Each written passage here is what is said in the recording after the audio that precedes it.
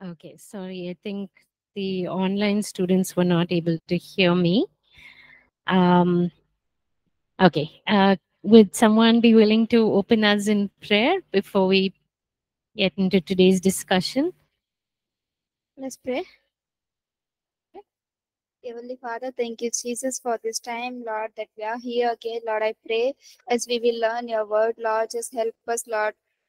Lord, give your spirit to let we will understand more, Jesus, about you. And Lord, I give the faculties also in your hand, Lord. Just give your wisdom and knowledge, Lord. So they will teach us, Lord, in a proper way, Lord, as you want, Lord. Thank you, Jesus. And we will, whatever we learn, Lord, just help us to apply in our life. Lord, all glory, all honor I give in Jesus' name I pray. Amen. Thank you. Can we raise the volume a bit?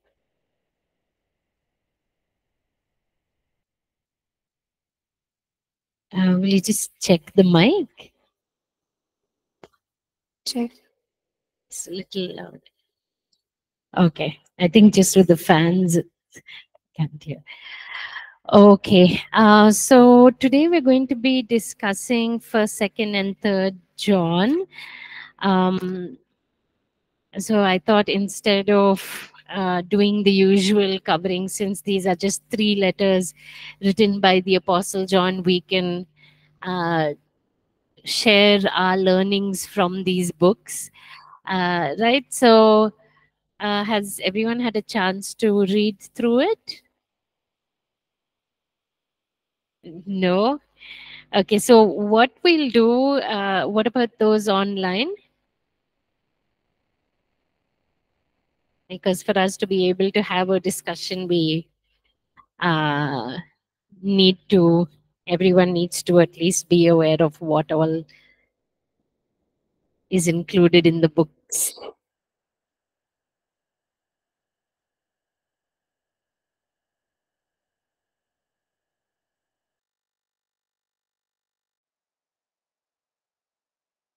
Through the books and come today.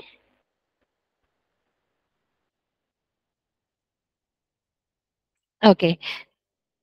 Let's just take a few minutes and go over the outline in our textbook.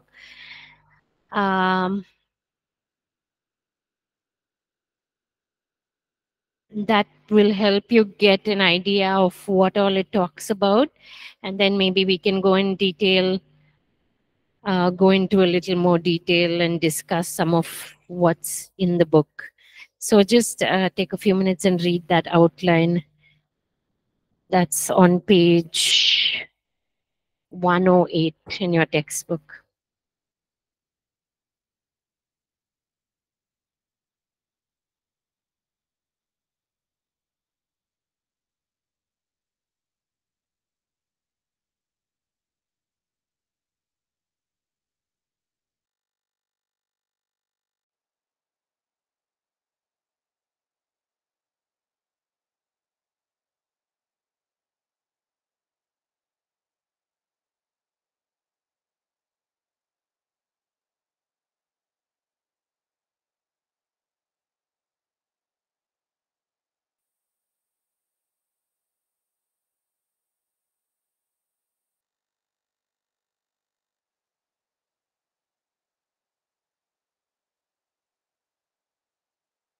Sister, it's on mute.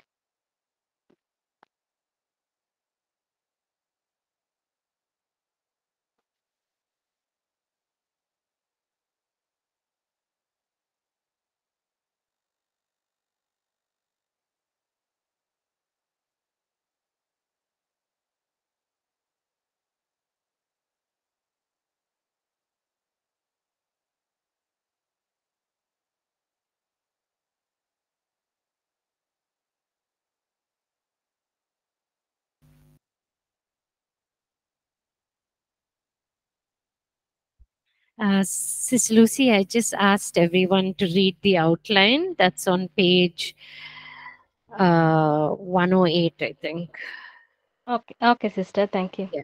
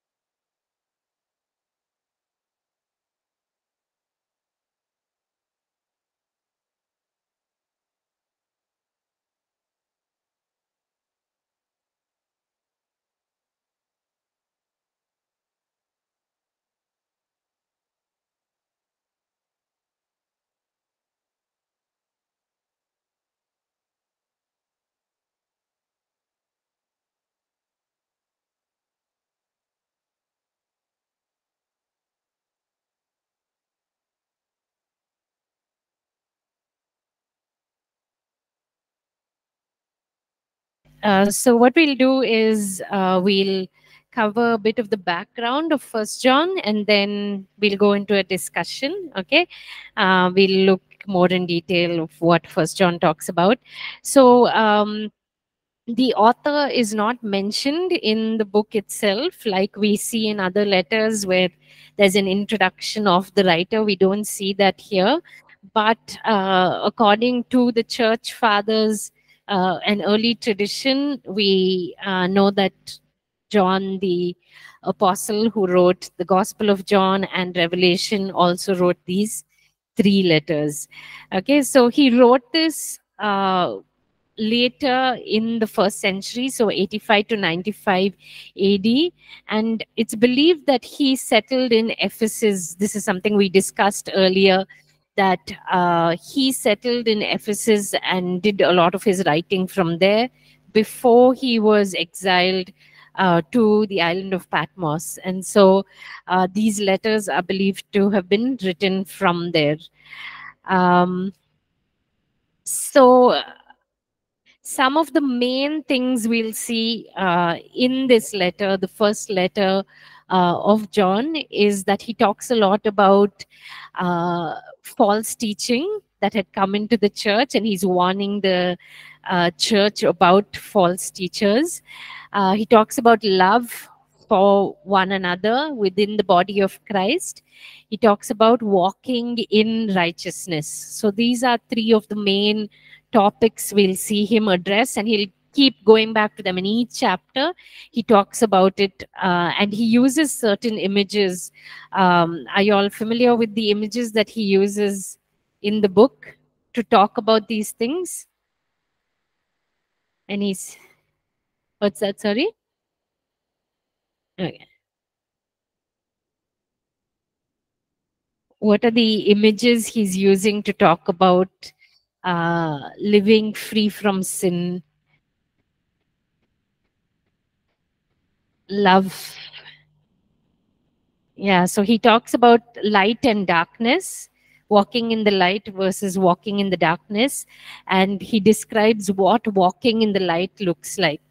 And walking in the light means walking in obedience to Christ, walking free from sin. And then he talks a lot about love as evidence of obedience to Christ. And then he also talks about remaining in the truth. So we'll go into more detail into each chapter as we're looking at the outline. Okay, so let's see if we can have a discussion. If y'all are able to share your thoughts, please do. So the first is he begins with our fellowship with Christ. Okay, that's chapter 1, verses 1 to 4.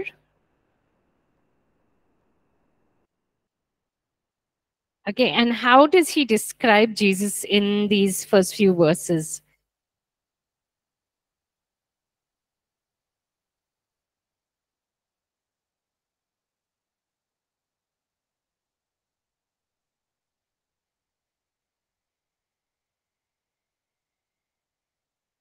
The physical manifestation and the appearance and the experiences they've actually had with Jesus in person.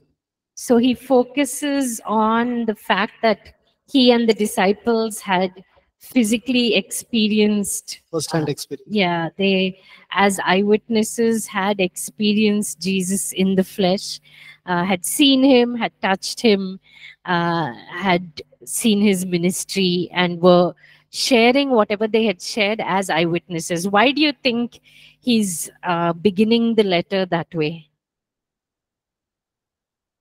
Considering what he's going to continue to talk about. The tangible experience was shared so that their joy can be full, as written in the 4th verse. Yeah, to welcome them into fellowship, the fellowship that they had shared. Also, anyone else wants to share why he might have started with this, that they were eyewitnesses and had experienced Christ firsthand?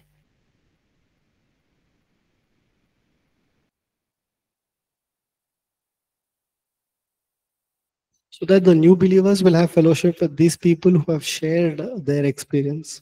Okay, to invite them into that same fellowship that they had had with Christ. Yeah. And if we go on in the letter, like we talked about, he is addressing false teaching. And does anyone have any idea of what that false teaching was?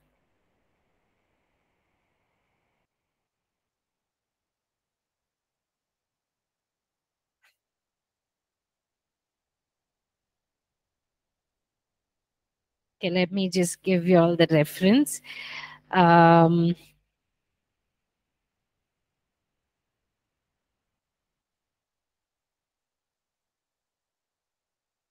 Okay, so he talks about it several times in the rest of the letter.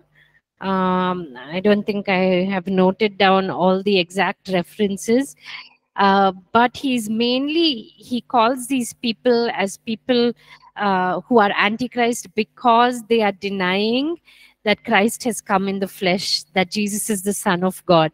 Okay, so he is saying we saw Christ, we touched him, we experienced his ministry. So people who are denying that Jesus came in the flesh are people who have not seen Christ, have not experienced him, but the testimony that we are giving is coming from the fact that we ourselves witnessed it. So you can trust our testimony. Okay, so that's why these, like I've said several times, these introductions to the letters are important, because usually the writer will emphasize the main themes of the letter right in the start, and then we'll go on to expand it later on in the letter.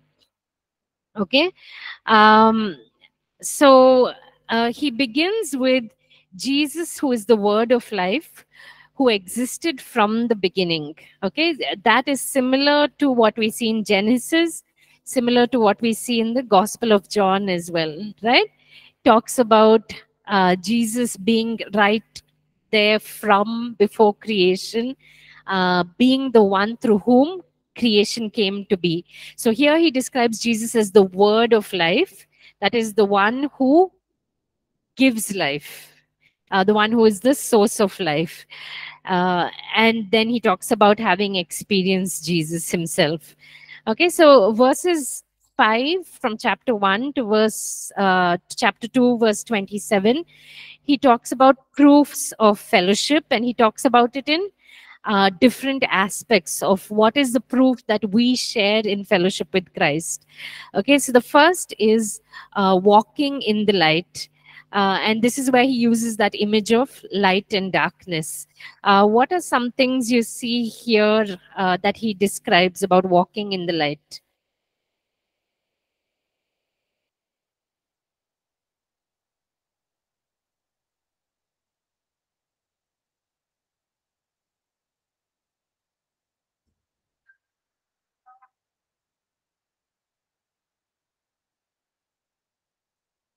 Okay, can you repeat it in the mic?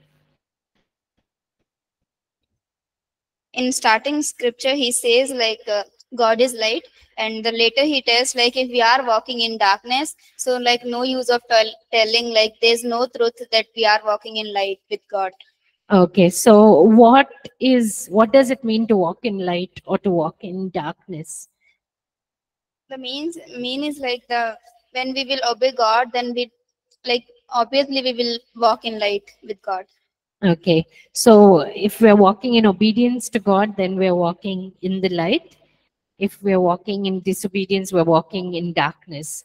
And so, proof that we are walking in the light is that we are walking in obedience to God, right? So, if we say that we are in the light, but we continue to walk in darkness, then the book says that we are lying. We are lying that we are in the light. Okay. Anything else?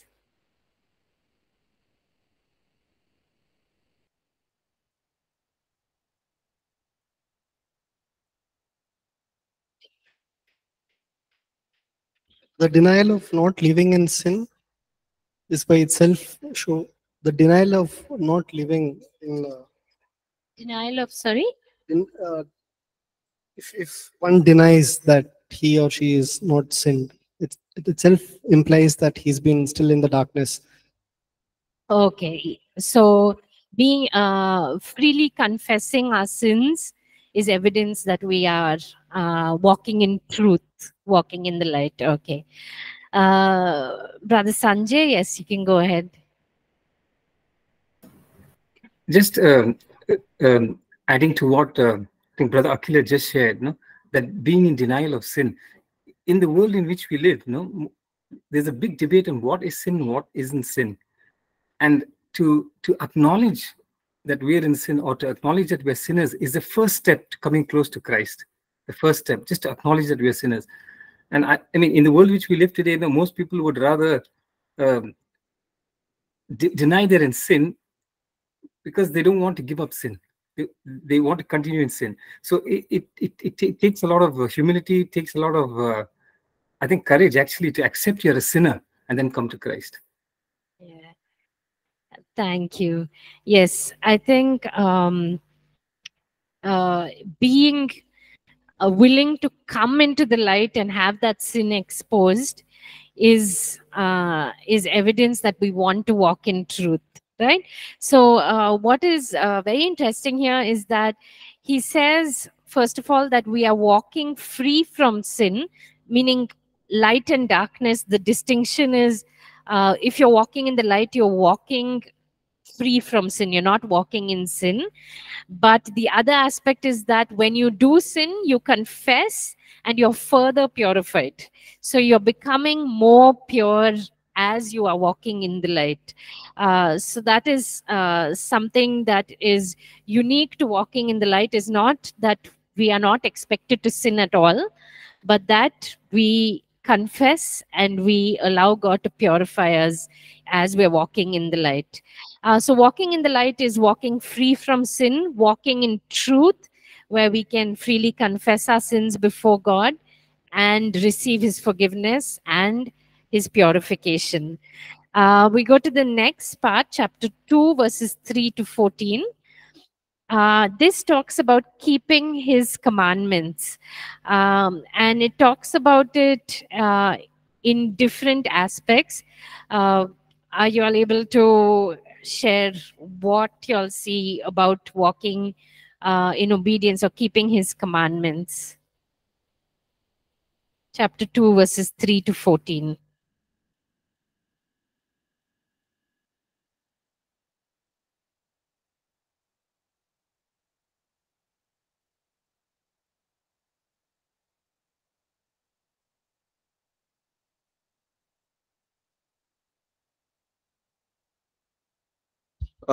We can see in chapter 2, from verse 4, he who says, I know him, and does not keep his commandment is a liar, and the truth is not in him. If we are just saying that we know Lord, we accept him as a Christ, our Savior, but our works are not right. We are continuing in sin. Whatever works we are doing, our life, what we are spending, whatever we are doing, it's just like before what we are doing. So it's not only like you accepted it, but it's also about your works, what works you are doing. You should walk on, like earlier we discussed, like walk in light. So is it like keeping the commandments and work on the right path?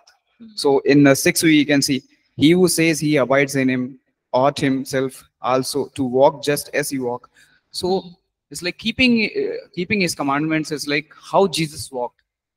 Is if we look on all the gospels, we could not say like Jesus just teach something and his disciples wrote it. Jesus actually lived the teachings whatever he shared. When so walking in light and walking in righteousness is just like how Jesus walked. We just try to become like more him, more to become like him. Yeah. Thank you. So, so if we claim to really know God, if we claim to really be people who are in fellowship with him, then our lives should evidence that. The way we are living our lives should be evidence of the fact that we know him. So that means, how are we living? We're living in obedience to what he has commanded, and we are living like Jesus lived. That's evidence of our fellowship with Christ. So this is another theme that we can see from the first chapter, living in fellowship with the Father and the Son. And later on, he'll start to talk about the Holy Spirit. So he also talks about another aspect. Is there anything else that you'll see in this section? You cannot claim that you love God, and we cannot claim that we love God and we are living in the light, but choose to hate our brother and continue to live in darkness. But choose to hate our brother. It Yeah. can't contradict. It Yeah. has to be mutual. It has to be on the same page. You love God and you love the brother as well. Yeah. So evidence that we love God is also seen in loving one another in the body of Christ. If we say that we love God, but we hate our brother and sister, then we are liars. Okay, so this is another thing, not only obedience to God's commands, and we see that in the rest of scripture, right? That the law of God is fully summarized in that one command: love the Lord your God with all your heart, soul, mind, and strength, and love your neighbor as yourself. So if we are saying that we are walking in obedience to God, if we are saying that we are living in the light, then that should be evidenced in our love for one another within the body of Christ. We then see verses 12 to 14, where he addresses people who are in different stages in their growth in faith. right? Verses 12 to 14.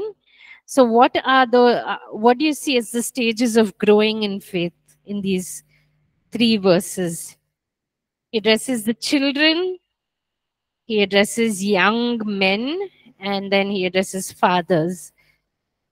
So do you all think he's literally addressing children, young men, and fathers? Or what is he doing? Stages of knowing God. Stages of knowing God. So children in the faith, young people in the faith, and then elders in the faith. So what are the stages here that he describes? When you're a child, what level of faith do you have? What level of revelation do you have?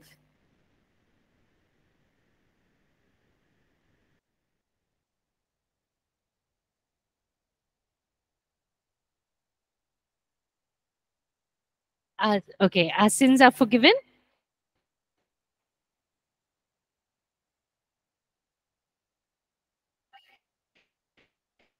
Yeah.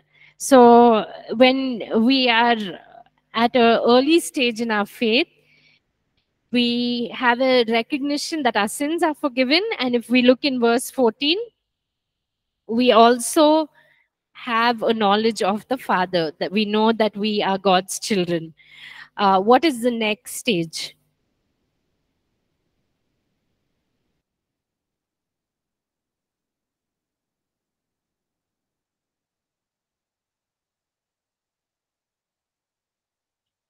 You've just overcome the wicked one, and then you've just started growing a little more stronger in God's word, and the word of God starts abiding in you.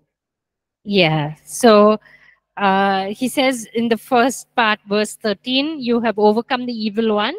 And then verse 14, he describes how you've overcome the evil one, right? You are strong in the word, and the word lives in you, and you've overcome the evil one.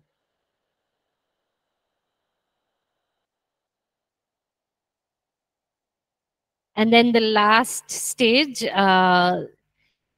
of being fathers or being elders in the faith.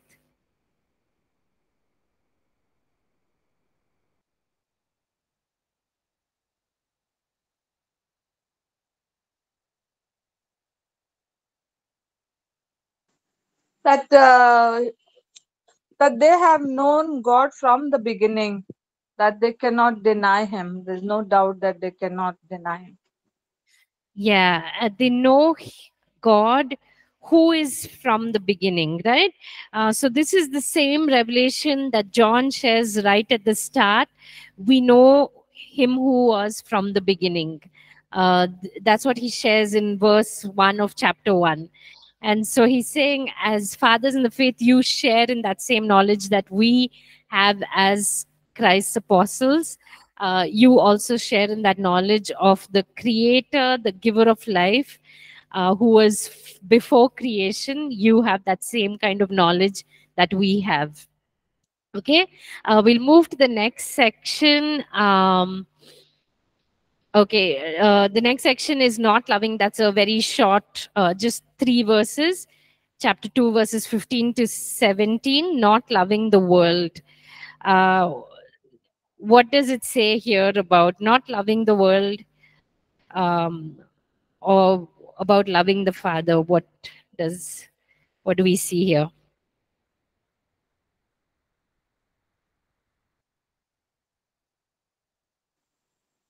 That when we love the world, the love of the Father is not in them. That the world is passing away, and the things of the world, what we love, is not permanent. But if we love God, then it is forever. God abides in us forever.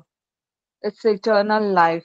And because the lust of the eyes, the pride of the life, and the lust of the flesh, all these are passing by, passing away. Yes. So all the things that we desire that are of the flesh are things that are temporal, but the desires of God are things that are eternal. So he's calling them to love the things of God rather than the things of this world, because the things of God will be the things that will last for eternity. Okay. Let's continue verses 18 to 27, abiding in the truth. So here is where he begins to address false teaching, okay, from this passage, from this section onwards. And he's talking about people who had gone away from the church. He's saying that the fact that they went away showed that they never actually belonged to us. But what is their confidence as believers? Where can they stand firm? Where does their knowledge of truth come from? Can we look at verse 21? That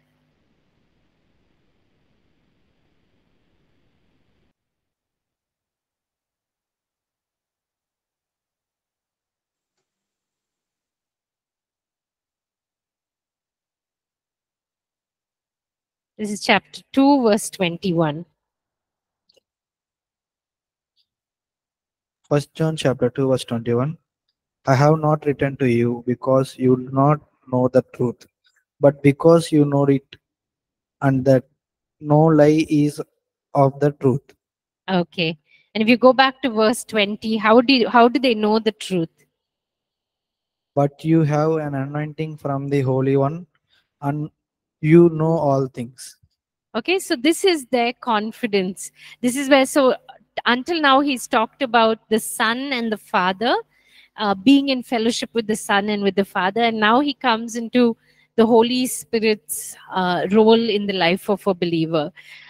So our confidence in our knowledge of what is true and what is false comes from the Holy Spirit. And here he'll start to distinguish between the Holy Spirit versus the spirit of the Antichrist or the spirit of the world that is bringing false teaching into the church. Okay, so he encourages them at the end of this passage, remain steadfast, because when we stay in the truth is when we remain in God, and in God is true eternal life. We'll go into the next section, the fruit of fellowship with God.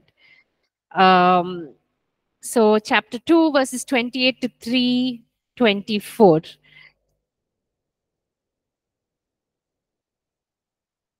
The first is eagerly expecting Christ's return.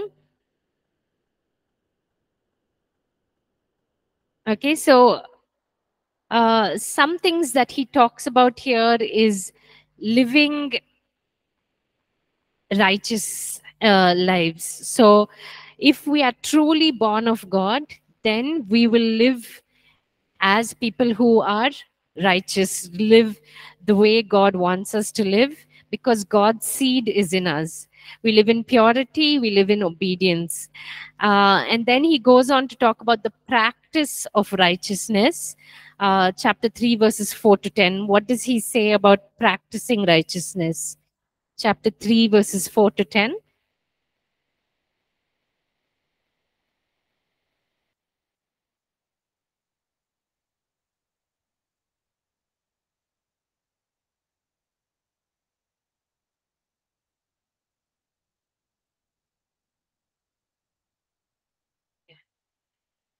Only about occasional sin. It's talking about, perpetual sin of, Yeah. knowing God and then continuing to still live in sin.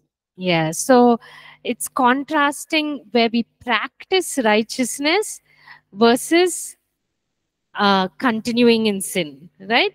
So both can become a habit. You can practice righteousness, you can continually live in righteousness, or you can continually live in sin. So if you are continuing to live in sin, then you cannot be someone who is living a righteous life. It's different from you sin once and you confess that sin. That's different from walking in a life of sin. So he says, if we've truly experienced Christ, we cannot continue in sin.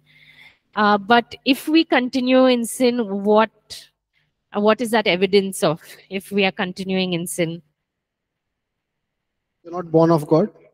We are not born of God. We are of the devil. Okay, so he uses actually very strong words, right?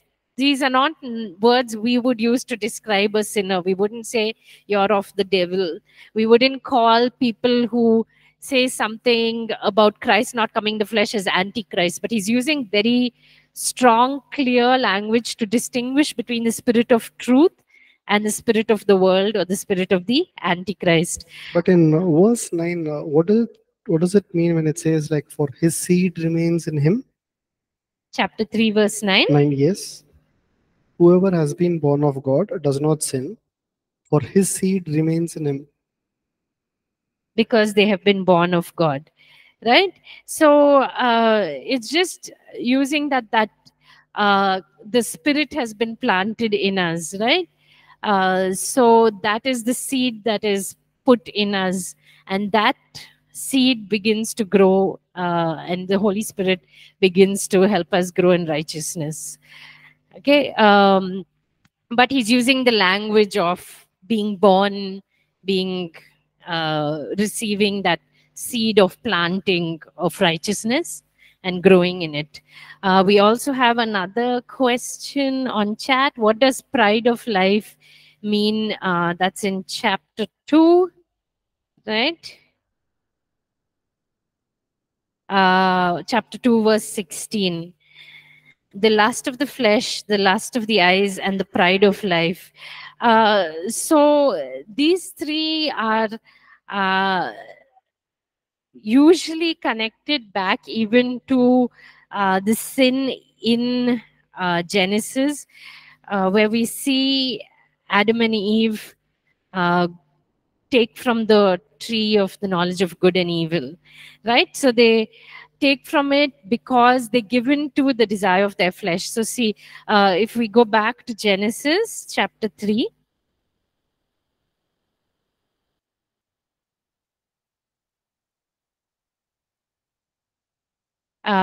chapter 3, verse 6, it says, when the woman saw that the fruit of the tree was good for food and pleasing to the eye, and also desirable for gaining wisdom, she took some and ate it. She also gave some to her husband who was with her, and he ate it. Okay, so we see here that lust of the eyes described. She saw that it was good for food and pleasing to the eye. Okay, it's the lust of the flesh, desirable for gaining wisdom. And if we go back to verse 5, when Satan tempts them, he says, for God knows that when you eat from it, your eyes will be opened and you will be like God. That is the pride of life, wanting to be like God. So having this pride that I as a human can take the place of God, which is what Satan essentially did, which is why he was thrown out of God's presence, right? He wanted to take God's place on the throne, and he tempts us as human beings to want that same kind of power and authority to take the place of God. So the pride of life is in our own hearts or minds, imagining that we are equal to God, or we can be equal to God. Is that Yeah. Thank you. yeah? Okay. Okay. It's also very similar to the temptation of Jesus, right? Like where, or can we equate that to it? Like where Satan comes to tempt Jesus and he says, "Hey, bow down to me and you'll have all of this." Yes, in terms of, yeah, if you bow down to me, you will have authority over all these things. So you will have this place of authority, you will have this place of power that belongs to me, and I'm going to give it to you. So yeah, again, temptation coming in the form of tempting you to pride. Yeah. Got it. Thank you. Thanks. So we'll continue from there. I think we just have very, very few minutes, so we're not going to do 2nd and 3rd John, but those are just single chapters, so there's not a lot in them. Sorry, where did we stop?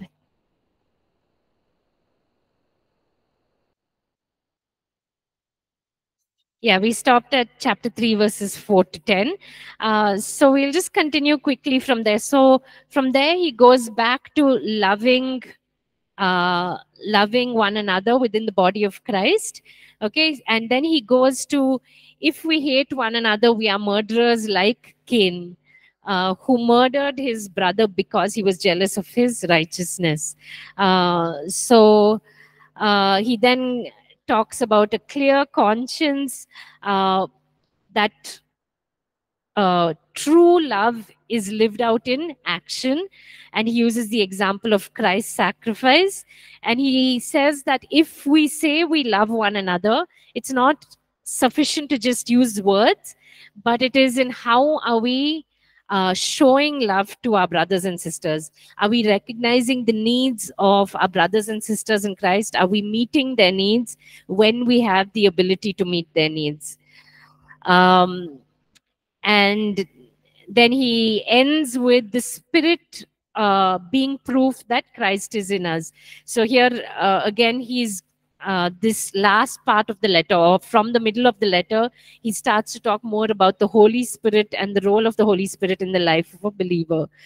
So the presence of the Holy Spirit in us is proof that Christ is in us. And why is it important that we have the Holy Spirit is where he goes more into teachings from the false teachers in chapter 4. So he begins with testing the spirits. So if you have the Holy Spirit in you, you will acknowledge that Christ is the Son of God. But if you don't have the Holy Spirit in you and you have the spirit of the Antichrist, then you will deny Christ in the flesh. Okay, and so he says, depending on what you state as your faith, that Christ is the Son of God, or that Christ has not come in the flesh, it's evidence of which spirit is in you, whether it's the Holy Spirit or the spirit of the Antichrist. And then he goes on to loving one another, we continue to see these themes, loving one another. Evidence that we are born of God is by the fact that we love one another. He goes on to Christ's sacrifice as evidence of God's love for us.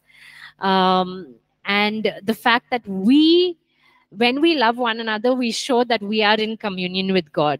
Okay, so if we truly are sharing in fellowship with God, then we should be loving one another. So that's pretty much all that he says in this book. So the main themes are, what are the main things that we've seen repeated throughout the book? Sorry? Main themes that we've seen from as we've gone from each chapter to the other, to the next. Fellowship with God and fellowship with one another, yeah. Love for God, love for one another. Walking in the light versus walking in darkness.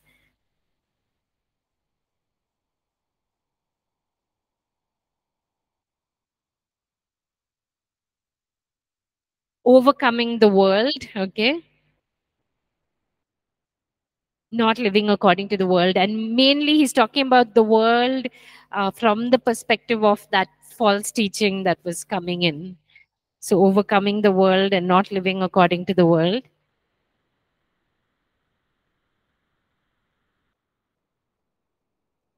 Walking in obedience, right? That is another theme that we see.